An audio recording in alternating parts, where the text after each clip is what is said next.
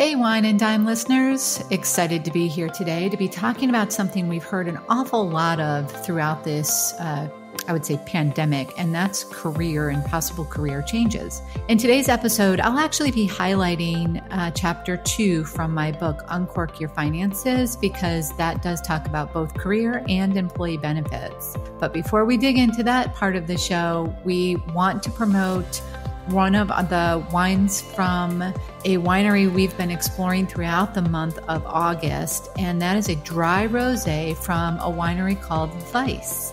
And it's a combination blend dry rosé, predominantly Pinot Noir and Frankish, which is actually also known as Lemberger. And we have really been enjoying it this summer. It's been a great, refreshing wine.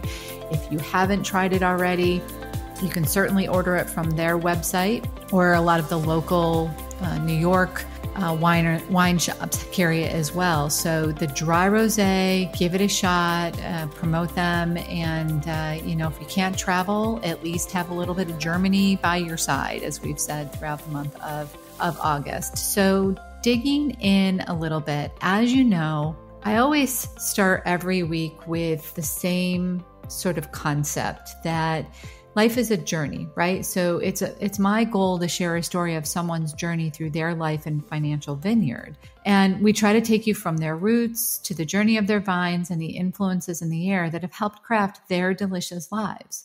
And like wine, life and finances have different palates that should be celebrated and not judged. And I can tell you from first experience, I have made many job changes, not so much career changes per se, but I've always liked what I've done. I just haven't necessarily always liked where I was doing it. But that in and of itself can be considered a career change to a certain extent. So when we look at changing careers or looking to see if you actually like your career, the question is it the job or is it the company? So I would say, I always take each year and pick a theme to live my life by. I know that sounds a little crazy, but I pick a word or a theme or something along those lines. But it's amazing how it really drives your life when you focus on it. I'm going to take you back to 2014 when Brent and I experienced the loss of 2 family members. One was an uncle on my side and the other was an uncle on his side. It really made us take a step back and ask if we were leading the life that we wanted to live. And part of the answer to the question was yes, but part of the answer to the question was no.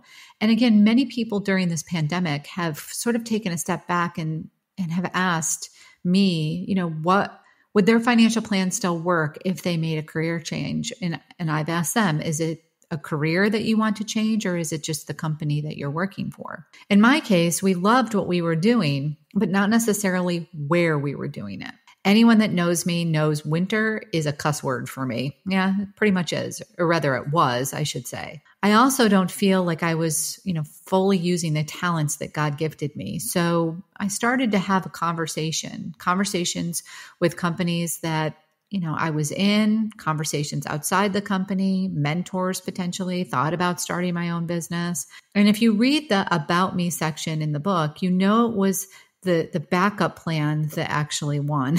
Well, I guess sort of. In 2015, my motto was Year of Development. I was going to develop a plan that would work with people like me, middle class, hardworking, and people who worked for everything. At some point, they've had to roll up their sleeves and they've had to get their hands dirty. Every move I made, I went back to that motto. It was one of the reasons that in December of 2015, I ultimately decided to spin off from a joint venture that I had started in April of 2015, into a solo firm, which was called Irvine Wealth Planning Strategies at the time. And now, of course, we do business under Rooted Planning Group since I've expanded the practice so much. It wasn't just Irvine anymore. It's all of us. That led me to 2016, which was my year of recovery, as I called it, because 2015 took a toll on me. Financially and emotionally, honestly. I needed a year to rebuild my income, my confidence, and my business. Brent and I worked extremely hard that year. And we cut out almost every category of spending in what we call category 3 item, which if you're looking to get more information on that, that's chapter 1 of Uncork Your Finances. Knowing it was necessary for at least a year to cut out all of those items. 2017 then kind of got into my growth year. Thankfully, our hard work had paid off significantly, and we made it through some dark moments.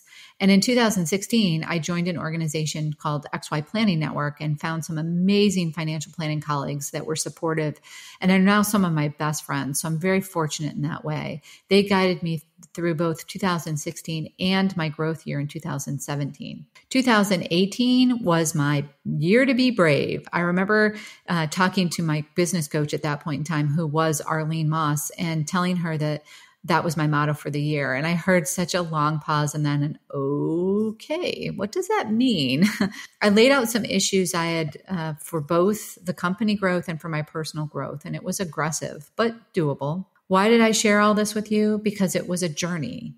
It was I guess what my career needed. In part, part of our journey was to focus on, growing that particular year, but I wanted to be brave. I was scared. I was scared of doing certain things. I didn't want to look like a fool. I didn't want to make what I thought was another mistake. But, I'm sure you've heard the cliche, love what you do and do what you love. Another way of saying that is life is short. Drink the good wine first. Our career are such a big part of our life, or at least mine is, that we should spend some time focusing on it. Now, I'm not the expert in this particular category, but I spent a lot of time in this past year interviewing people who do focus on both career and life coaching. And in 2019, I took it a step further and actually hired Jody Flynn, who is my now both career and life coach. And that was going to be my year to be enrooted. Funny that goes along with Rooted Planning Group, right? So 2020 was again a growth year, and I'm still working on that. Obviously, since this is, the getting into 2020, we are focused on growth and rebuilding, and that whole rebranding that we went through in 2019 is now taking hold. And I got super brave this year when I collaborated with Brittany Castro and purchased her book of business as well out in California. So we've been doing some amazing things because we put the plan in place in prior years. Now, if you're looking for somebody to do some career and life coaching, as I mentioned, Jody Flynn is an amazing coach for me. But there are other coaches that I've interviewed over time, including Ray Geis, which was episode 8 of Wine and Dime, and Lynn Cornett, which was episode 11. I also interviewed Joanne Allen, which was episode 21, and Cara Sessions in episode 26. There are many other episodes of Wine and Dime that talk about career coaching. And most recently, I had a really fun one about energy levels and the importance of energy level and getting to know what energy level you're at. And sometimes, taking the risk of going further and figuring out what's holding you back, right? So if you look at the most recent, as of this recording, the most recent episode is with Isabel Restrepo, and I'm probably saying her name incorrectly, so I do apologize. But hers was on energy healing. And sometimes we need to take a step back and figure out what's standing in our way, and we need to release those energies. So hop on over to episode 129 if you want to hear more about that. Here are some questions that you should consider. You may be loving what you do, but are you in the right company? Are you making equivalent wages? That's really important because equivalent wages drills down to 401k contributions, match, potentially any kind of other employer benefit. Are you promoting yourself? That's a hard one for me. That's very hard for me, and I have to get better at it. I admire Meg Bartell. She is another financial planner, and she recently made a statement when talking about how embarrassing it is that we're talking about ourselves. She said, "Embrace it, lady. If you're anything like me, you totally want to take credit and perhaps feel uncomfortable doing so. I can tell you from experience that saying things out loud to other people like, I'm good at such and such, or yeah, I was really proud of how I did whatever it is wonderful. False modesty is for the birds. I'm going to say that again. False modesty is for the birds. I just found that so profound because each of the coaches I've interviewed said you've got to promote yourself since you're the one who cares the most. The thing is, if you aren't getting your maximum pay, like I said, it affects so many other financial aspects of your life. I'm not just talking about the spendable income, which is easy to see.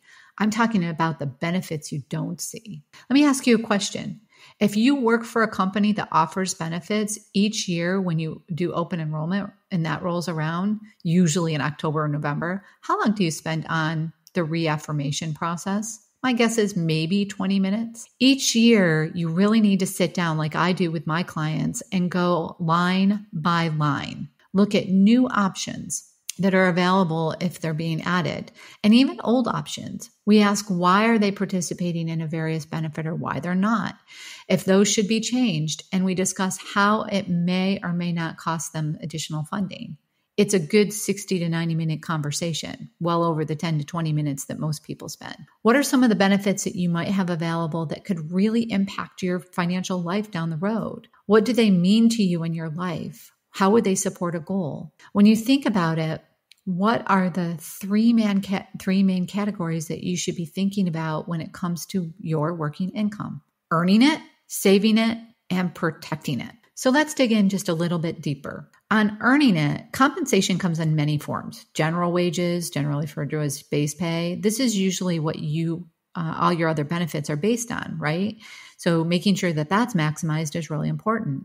Make sure you don't overlook this fact. Both the savings and the protecting side of the equation can be affected by this number. Other types of compensation might include tips, non-qualified stock options, restricted stock awards, non-qualified deferred compensation, and bonus and incentive plans. Also, you may have some self-employment. And if you are self-employed, you're in a whole different separate category. Unfortunately, you get hit with both responsibilities of Medicare and Social Security. So be sure that you're setting aside 25 to 30% of every dollar in estimated tax payments. And then maybe you have a side hustle as well. If you need a little more income to pay down debt, send the kids to college, or save for a big vacation, then a side hustle income is for you. But before cutting your savings rate on that 401k plan, pick up a little temporary side hustle. Watch for the tax withholding on this, though. Make sure you've looked at your total income and have enough withheld. I know a lot of people will probably disagree with me on this, but I think it is easier to earn more money than it is to cut expenses. Don't get me wrong. I'm not saying it's easy. I'm just saying it's easier. So under the saving it category, I'm a big fan. Anybody that knows me knows I'm a big fan of Jean Chatzky. And one of the things that she repeatedly says is automate. I agree with her 100%. If you don't see it, you won't spend it. How can you save directly from your company? Well, it might be a 401k, a 403, or a 457. I know you've likely heard all those numbers. These plans allow you to save directly out of your salary. Most of the time, they are pre-tax too. But some companies are now allowing a Roth portion. In addition to that, find out if your company will match the contributions. If so, at a minimum, you must be saving whatever your company matches. Ideally, you want to be at least 15% including your company match, and especially if your company doesn't have a pension, which most companies don't. Other ways of saving would include an HSA, which is a health savings account. Now, that's something that if you don't use it, you don't lose it. And you can actually use it in many years in the future. And once you turn 65, you can use the account like a IRA. An FSKA, or flexible spending account, now that is something that if you don't use, you do lose. So you need to make sure that you're not over saving in that category. A 529 is another way of saving. 529 plan allows you to save for education expenses, and all of the earnings, as long as you use it for education, is tax-free. Now, some companies will allow you to save through payroll deduction, but if not, then you can always set up an automatic contribution directly to the company. Another place to save automatically is an emergency savings account. And one of my clients actually called it a prosperity fund, which I love that name. It allows you to prosper even if something major jumps into your life. Most companies will allow you to have multiple direct deposit locations. So my recommendation is to pick up a separate bank account and a separate account somewhere where you don't normally look at things and just automate that savings. You could also do it in a brokerage account. If your prosperity fund is fully funded, consider adding to an after-tax brokerage account. And then finally, even consider a Roth IRA or a traditional IRA. Once you've fully funded your company-sponsored retirement plan, prosperity plan, and maybe put some money in your brokerage account, funding a traditional or Roth IRA may be a good option for you as well. If your company won't do direct deposit for the funding, then set up the money to come right out of your checking account. The third category is protecting it. You've worked hard and to earn what you have and to save it. Don't forget to protect it. Many people don't realize what their company offers, and many of the protective products at a very reasonable cost are in place. One caveat I like to remind people, most of these go away if you leave the company. So it's important to coordinate benefits to make sure you don't completely rely just on the benefits offered by the employer. What do I mean by protecting the benefits? Life insurance? Well, I know it's not a fun thing to think about. I get it. But how would your family replace your income if something happened to you? There's basic life insurance often and optional life insurance. And many times the basic is 1 to 2 times your earning, and optional life insurance allows you to put even more. Then there's disability. This is an area that I see many people under maximize. What would happen if you became disabled? 1 in 4 people have that chance. Where would the income to pay your bills come from? You usually have 2 different types of plans, and not all companies offer this, but one would be a short-term disability plan. And for you teachers out there, you have to purchase this. Your district doesn't generally cover it. It's cheap, and because you are purchasing it, it's not taxable if you ever do need it. For my corporate clients, often you are given a certain number of weeks full pay, and then there's little or no cost to you. Then there's long-term disability. This is usually defined by anything longer than 26 weeks.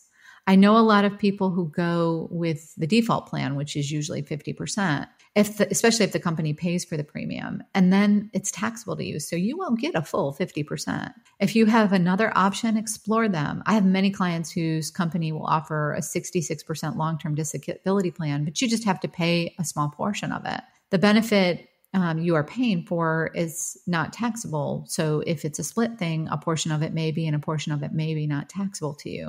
If you don't have a company option, go outside and explore the separate coverage. According to the Council for Disability, as I already mentioned, just 1 in 4 of today's 20-year-olds will become disabled. One of my favorite quotes from Warren Buffett is, "Someone is sitting in the shade today because someone planted a tree a long time ago." This is so fitting for disability benefits. It just takes a small seed to be planted to protect and shade you all that you have accumulated. If you want to know more about disabilities and how it can affect your life, listen to my podcast interview with Finding Financial Planning Disabilities with Gretchen Caldwell, episode 15. Another big piece that I like to talk to people about when it comes to their employee benefits and really taking the time to dive into their options is their health insurance. This is the one that most people do focus on, that I hear the most complaints about, to be honest, and yet can bankrupt you in a day if you don't have it. Remember the good old days when we had one type of health plan to select?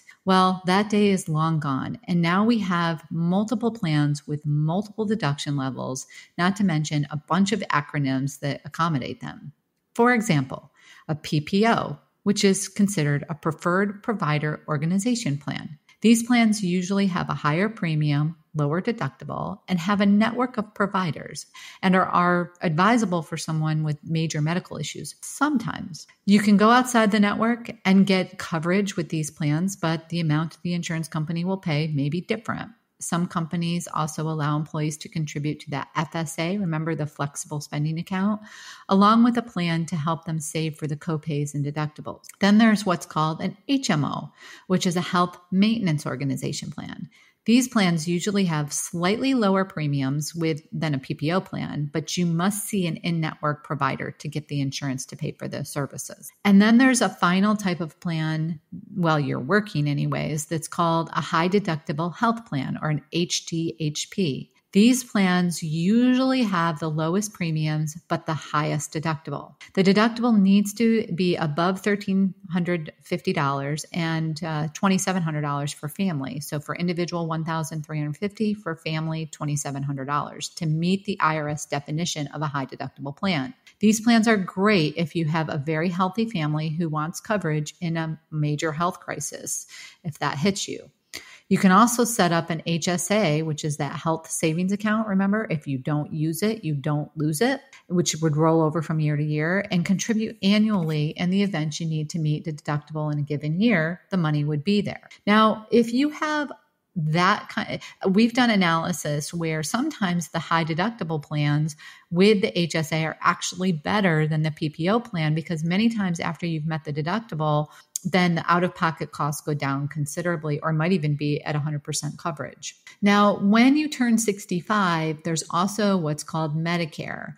And you're eligible for Medicare once you turn 65, unless you have a disability situation, then you may qualify prior to that. I think I could write an entire book, and I think they have written entire books on Medicare in and of itself. So Medicare has 3 parts to it. Well, it actually has 4 parts to it, kind of. But there's Part A, which is hospital coverage. Then there's Part B, which is doctors and labs. And then there's Part D, which is a prescription coverage. There's also something called Part C, which others might know as a Medicare Advantage plan. And the Medicare Advantage plan may combine A and B, and it may combine A, B, and D. But understand that a Medicare Advantage plan is a private company providing health insurance once you've reached 65. So you're no longer in traditional, if you take a Medicare Advantage plan, you're no longer in traditional Medicare. You're now working with a private provider to provide you health insurance. You also may have, if you have traditional Medicare with A, B, and a separate plan D, which, by the way, Part D plans are always provided by a contract company, health insurance company outside of traditional Medicare. But if you have traditional A and B, you may have what's called a supplemental plan or a Medigap plan that you might coordinate with those 2 coverage, because there is a fairly large deductible for Part A, and there's only a 20%. You might be responsible for up to 20% on the doctors and labs. And sometimes some of those labs can be fairly expensive. So many people will pick up what's called a Medigap plan to coordinate or supplement their A and B. The type of plan you select is very, very, very dependent on your health and the medications you take. So don't tackle this one alone. The Office for the Aging usually has someone you can chat with about this. Also, retired military may have some other options available that they should talk to the VA about. I know we spend quite a bit of time each year reviewing this with our clients and working with providers that can help select the right plan. And the thing is with the health insurance plans like Part D, and if you're on a Medicare Advantage, the insurance companies can modify the plan that you're in once a year. So it's really critical to make sure any modifications that they're making don't affect you negatively, because once you've made the switch, you're kind of stuck with it. Now, there are some exceptions to that rule, but I won't get into them today. I guess my final thoughts on this particular topic of career and employee benefits that go along with it is time should be spent to getting to know what your goals are and what you want to be doing, and how that focuses on making your life a little bit better. And then also if you do make a change, looking at some of the benefit packages that are available is pretty critical as well. Spending time to get to know the benefits and fully understand how they can impact your life is really important. And that's why we look at the big picture when we look at compensation, because sometimes you might take a lower paycheck, but have a lot better benefits that will help you in the long run. I know it's not a fun topic to address. I get it, but it's necessary for the benefit of your family. And spending that additional 30 to 60 minutes per year digging into the benefits is really helpful. And I'd like to point out 2 additional podcasts that touch on some of those issues, especially around the medical field and how important it is to seek advice and assistance. So there's episode 17, which is the mental health stigma with Raquel Hinman. And then the total wellness episode, July 26, 2018 with Karen Kramer. Karen Kramer. Those are really good episodes that you can listen to. Both are worth a second listen, even if you've heard one. They were quite a few years ago at this point in time. And they touch on very important topics, such as when we're dealing with mental health and beyond that. It's an issue that's so taboo yet common and can be very costly if not properly managed. So I hope you've enjoyed this episode of Wine and Dime, and we hope that you are able to take some time to sit on back, sip your favorite beverage, and if you wouldn't mind sharing this episode, liking it, providing your comments. We want your feedback. We want to know what you want to know more about. We'd be happy to interview different people in different areas that might pique your interest and get further down the road into these particular topics. But we want to thank you very much for listening to this podcast, and we hope you enjoyed the show. And that will about do it for today's episode of Wine and Dime. You can contact Amy through the website www.rootedpg.com or amy@rootedpg.com. You can also follow us on Facebook and Instagram @rootedpg for the latest news. And if you have any questions, comments, or topics you would like to hear about, feel free to let us know. And don't forget to rate and subscribe the show wherever you get your podcasts. And again, thank you for listening, and be sure to tune in next time.